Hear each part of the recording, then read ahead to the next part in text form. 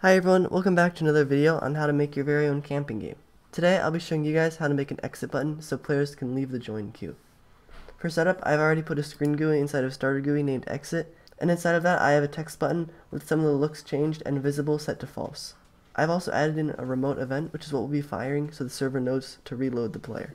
So inside of the screen GUI, let's add in a local script, and we're going to define our event as equal to game.replicated storage, which brings us to right here, and then we're going to wait for child in case it hasn't loaded in yet, exit to teleport.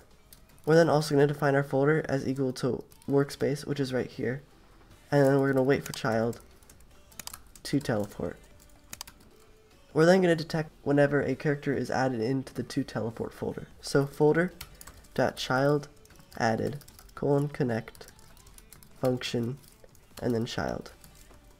We can then check if the child's name is equal to the player's name by doing an if statement. So if child.name is equal, and we're doing a double equal because we're evaluating, game.players.localPlayer, which is our player, .name, then, and if this evaluates it true, it's our player that just got added into queue, we can set script.parent.textButton, which is our button right here, .visible equal to true.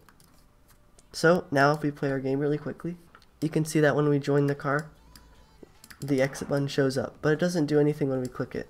So let's do that now. We can get our exit button once more by doing script.parent.textButton, and then we can detect our clicks. So .mouse button one click, :connect function, and then let's enter. So this will run every single time that the button is clicked. We can then fire off our event by doing event: fire server. Now we have to create a script inside of server script service that'll be able to do the action that the client requests. So we can define our event the same exact way as we did in our local script, and then we can do event.onServer event: :connect function PLR. So this will run every single time that the event is fired off, and we can refer to the player that fired it off as PLR.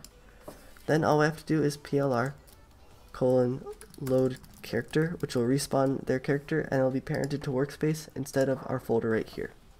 So if we hit play and we walk over to our queue and go into it, our exit button shows up, and if we click exit, we're out of it again. So I hope this video was helpful. If it was, please leave a like and maybe even subscribe. I'll see you in the next one.